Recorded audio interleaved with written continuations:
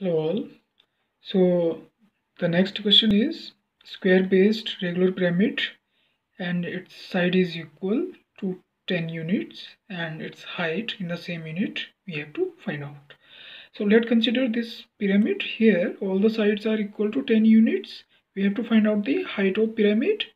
So first we will find out the diagonal of this rectangle or any rectangle.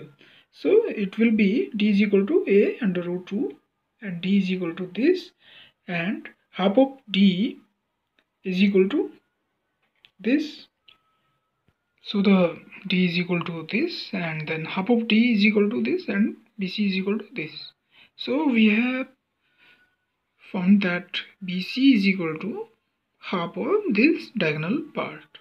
So diagonal part half we find BC, and then after this BC we will do the Pythagoras. AC square is equal to AB square plus BC square in this triangle, ABC triangle.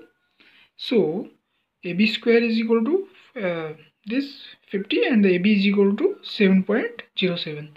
So in Pythagoras ABC we found the AB, this height as 7.07, and this is the answer.